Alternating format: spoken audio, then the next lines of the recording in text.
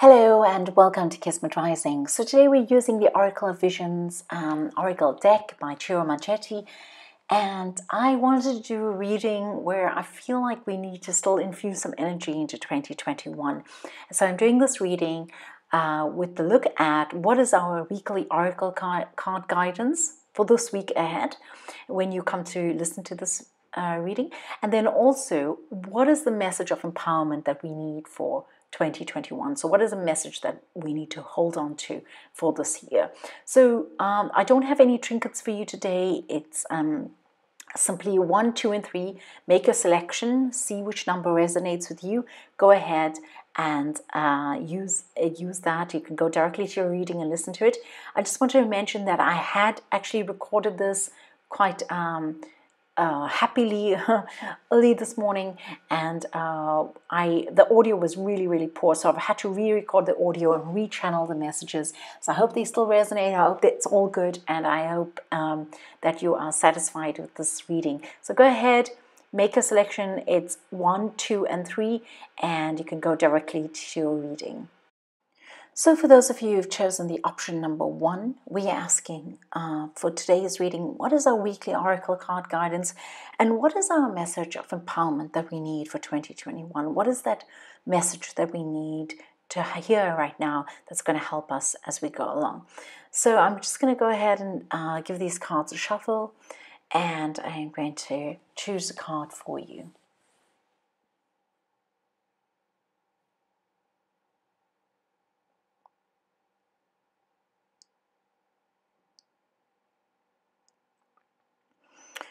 And so we have here the number 38. So I feel here that this woman is somebody who's afraid to actually go ahead and make a difference. Go ahead and just take a hold of where she's headed to. I feel like there is a shyness. There's a feeling of being afraid of what one has experienced in one's life so far. And I feel like it's as if you're still looking at the previous experiences that you've had, and that's still shadowing the experiences that you think you're going to have. And I want to say that this card is very much about looking at the purity of your intention and being able to allow that to give you the strength to be able to look forth and move ahead. And yeah, you may take a moment to feel what has held you back, or feel what has been in the way of your fulfillment or the way forward for you. But I think here there's a sense of taking that time out, reflecting, taking that time out to feel your vulnerabilities, but then at a certain moment being able to find that strength within you to be able to move ahead and to make that change in your life. So when I recorded this, initially, I rambled on for quite a long time, explaining all of this in quite a lot of detail. But I'm just going to let this be quite short now and to the point, because I'm kind of trying to remember what was said, and I'm no longer channeling it because I no longer have the cards ahead of me. And I do apologize because I don't know why I've lost the audio. I didn't exactly lose the audio, but the audio was just really poor, and I can't really use it for this reading. There are a couple of things. There's a sense that there needs to be movement, but that movement is not right now. That when there is movement, it will be vibrant, and you'll know when the time is right. But right now is just the time to be able to sit tight and feel what has wounded you in the past and what has stood in your way, and understand how it is that you need to move ahead and what it is that you need to do in order to unshackle yourself from some of the fears that have held you back as you go along. There's also the sense here that these numbers 3, 8, I feel 7, they all feel like they have a particular value in your life right now. If you're in your 30s, this message is also important for you, specifically for you.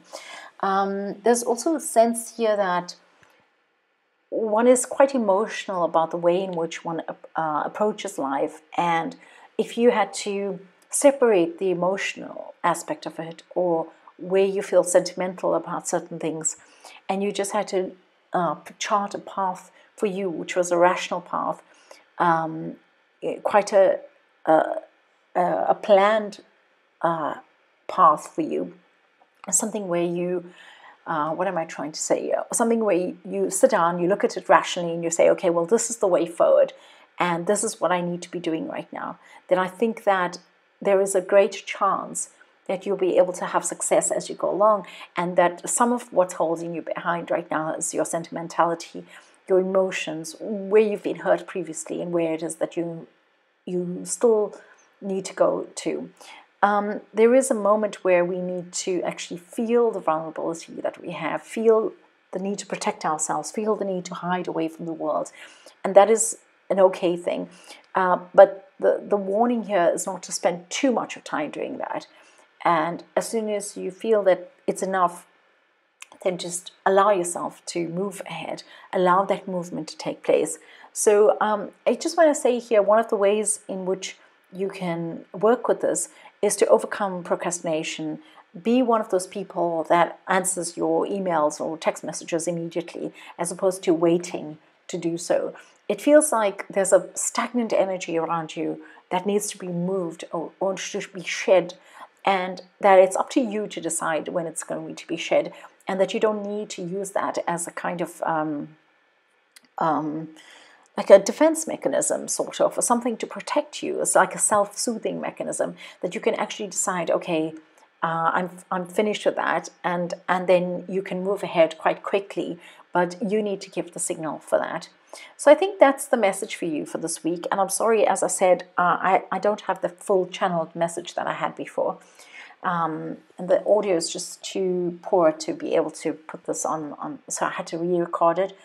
But that is what I'm getting for you now as I'm rechanneling this message, and that is also a bit of what I remember. Once again, I think the numbers 3, 8, 6, and perhaps 7 is an important number for you as you go along in this week. So however that applies to you, do let me know if this message resonates with you and how you feel about this. Once again, I think that, perhaps you feel more wounded or feel more vulnerable than you actually are, but you have to give the signal in order to go ahead. And I think as the year goes by, the message of empowerment for you is that of learning to do things immediately, or to be consequent in a moment, as opposed to leaving things for later, as opposed to procrastinating, as opposed to thinking that things may change as you go along. So just go ahead and do things as soon as you're ready, but do it at that moment and don't procrastinate further. And you will know when it is time to move ahead.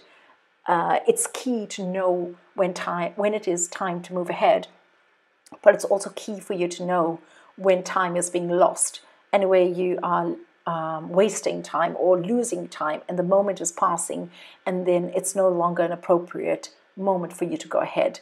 All right, so I think that is quite an important message for you. Yes, please stay healthy, stay safe, and stay blessed. I'm going to send you all my love and blessings for the week ahead, and I will catch you next week. I hope that message was helpful. Okay, bye for now. So for those of you who've chosen the option number 2, we're asking, what is your weekly oracle card guidance, and what is the message that we need for our empowerment for the year of 2021? So what is the message that's going to help us and help us be more empowered as we go ahead in the year 2021? And so we're asking this question right now. And I'm just going to give this a shuffle.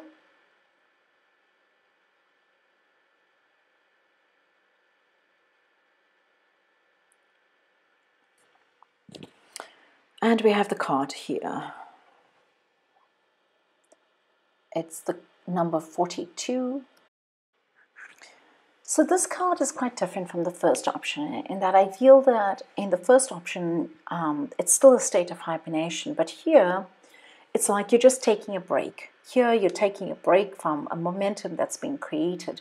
Now I feel that if you are at a point where you're waiting for things to happen and things haven't happened as yet, you don't need to be afraid, because I feel like whatever you've done so far has set things into motion, and there are things happening behind the scenes where there's been progress. Now you might feel that you're at the beginning of your journey, or you might feel that things haven't happened as the way you've wanted, or you would have liked some answers already, or like some confirmation of what's actually going on, and you haven't actually received that. But here's a sense that whatever you've done has set things in motion. You're halfway there, and even though you can't really see what the progress at this moment, or you might not be able to feel the progress, maybe you can see the progress, but you don't feel like you've made progress.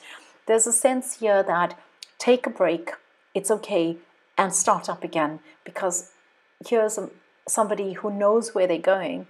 You have a very clear idea of what it is that you will need to gain, and how it is that you're going to be able to go about it. You might not see those aspects where you don't have control, but you've done whatever you can within your means to be able to effect a particular outcome, and now it's time to be able to let things kind of come to you.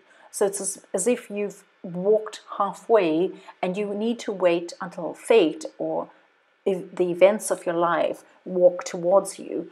And so I just want to give an example here. It's like as if you want a pet, right? Let's just say you want to have pets, and you think about this kind of pet that you want, and what breed it is, and what kind of personality it will have, and how you will meet it, and then you let go of this idea, and then in the future you don't need to worry because this pet is coming towards you. And I feel like this is something in terms of your manifestation and in terms of your ability to be able to effect your future and create your own future that you've already set into motion, and it's something is in the works already. So I feel like that's just an example, but you could use that in terms of your ideal work situation, or your home, or in a relationship, or something like this, where you do some of the work in terms of the manifesting and the expectation of it, and you're doing some of that spiritual work, where you're dreaming about it, feeling it, and then you have the actual outcome of it. And I think that here it's important to be able to understand that it's okay to take a break, and it's okay to be able to enjoy life and just create that balance in your life, and not just be completely focused on whatever you're doing all the time, but to be able to take a break from that focus. But when you get back into things, to be able to really focus hard and know exactly what you're doing, and be able to put your all into it in the way that you have already for the last couple of months. So I spoke last year around October or November about how manifestation is really possible, and I feel here, for some of you, you might have manifested things already, but for others of you, if you've been putting the effort in at the end of last year, you're going to see the results in the end of January, February, March, and it's going to be quite a successful time for you. And I feel that this card here is really one of success. It's really one of being able to create a reality for yourself, one that you desire, one that you're hoping for, one that you're wishing for, one that resonates thoroughly with you. So if you aren't feeling this message, if it's not resonating with you, I want to say, go and feel right now, what is it that you truly desire? What is it that resonates with you? What is that reality that resonates with you more than anything in the world right now? So feel it and just taste it and go ahead, because that energy, it's that energy that's going to be able to manifest whatever it is that you desire, and you're going to be successful in that.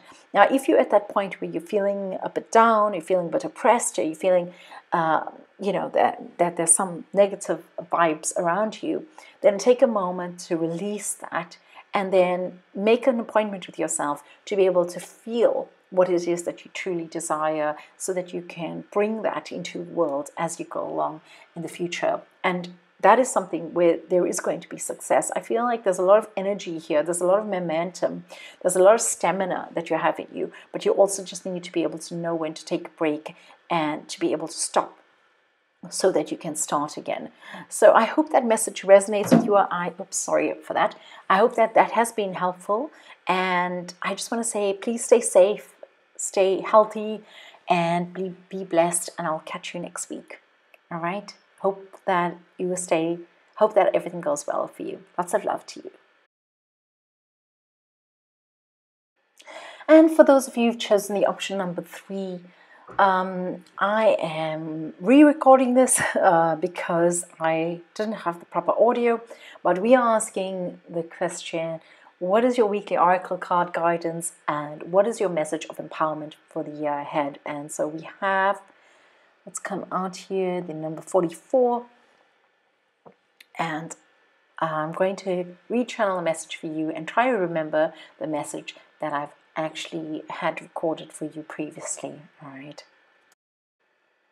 So here I feel that it's important to take help from others. It's important to understand one's own reality, one's own limitations, and to recognize the strength in others, and to recognize where others can help you, and not to look a gift horse in the mouth. So not to judge too harshly the flaws of another, but to be able to walk together and to be able to help each other and move ahead. And I feel that there's a particular goal or particular path that you have ahead of you in this year, and the way in which to go about this is to seek help from others, because it's not just you who's going to be able to make this thing happen. It's going to be that there's a whole range of skills that are going to come from different people that is going to help you to create this. So the first message I'm getting here is not to be afraid to ask for help.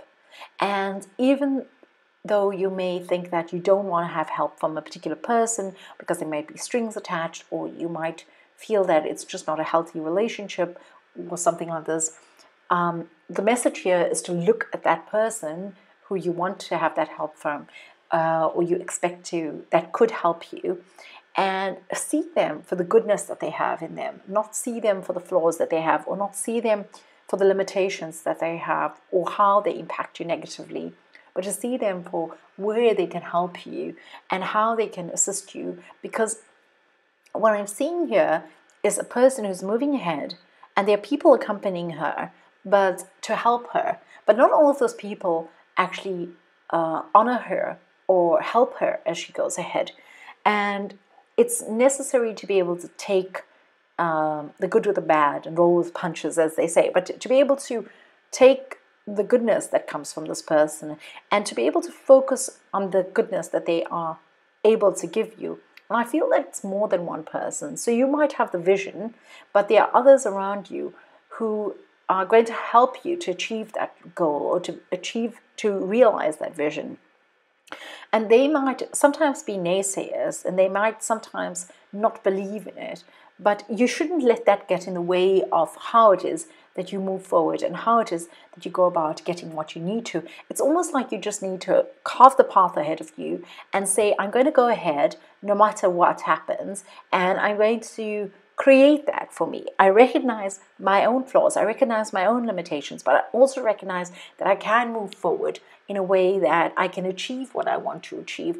And it feels here that if you're prone to aggression, or you're prone to annoyance, or you're prone to feeling irritated by another, that you actually just need to pull that back and move more gracefully through this path, because you need to find the goodness in others as you go ahead.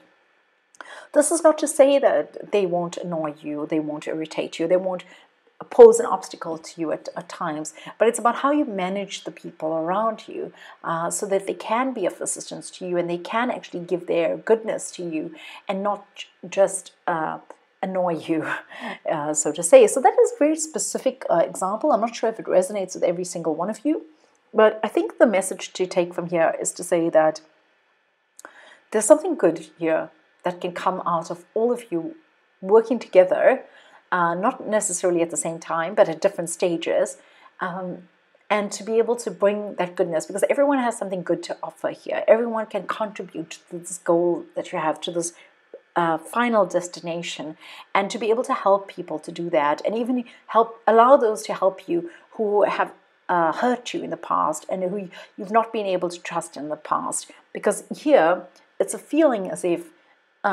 you trust someone and if you give them your trust and your belief that they will be trustworthy, that they will be somebody that you can believe in, and they will be able to give you what you need to be able to move ahead.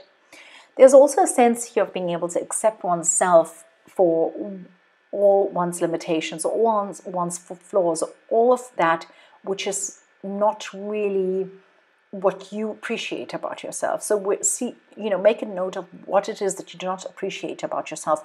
What's your negative self-talk? Where is it that you're bringing yourself down or putting yourself down without even realizing it? But that you're limiting yourself in some way, and to be able to look at oneself and find one's beauty in oneself, what's inside of you, but as well as what's outside of you, your external self, your body, to be able to recognize the beauty of yourself.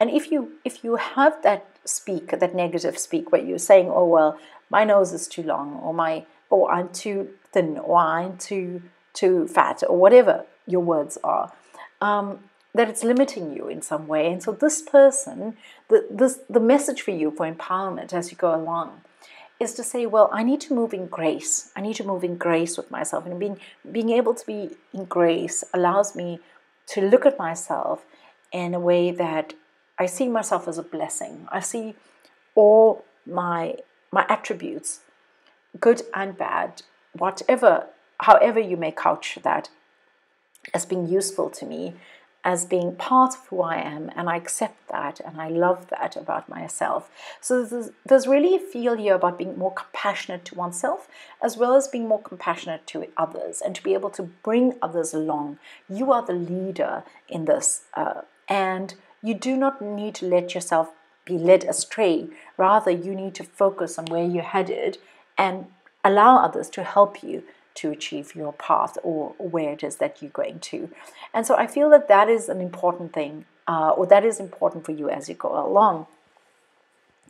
I feel that whatever you're working on right now is going to help you feel more youthful, or it's going to reverse stress in your life, or take away some years of aging from you. So whatever it is that has held you back, it's time to kind of open that door, open the windows, let the sunshine come in, let the fresh air come in, and just go along in that path. And it's going to bring back a youthfulness in you. So for those of you who are still in your youth and you're listening to this, this is something that's going to take away your stress. It's going to take away any kind of difficulty that you have. So just move with grace and allow others to help you, and manage how they help you, and you're going to find that you are able to achieve whatever it is that you set your heart out to achieve.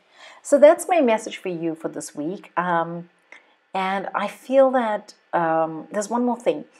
You don't need to set limitations on yourself. You don't need to set boundaries for yourself, but it's important to set boundaries so that you can actually do what it is that you need to do with those around you. So you may need to set boundaries for your relationships with others, but you don't need to be held within a particular context. You can go beyond that. And I think that's important for some of you to hear right now, that you actually can go ahead without being held behind. Okay, so I know that's a really abstract message here, but I think that it can actually help you.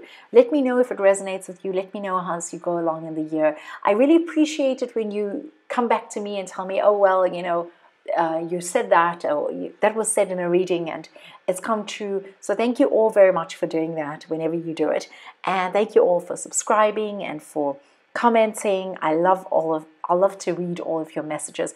So I want to say, please be safe, be strong, be healthy, stay away from anything that may harm you, and just go ahead fearlessly, and many, many blessings to you all.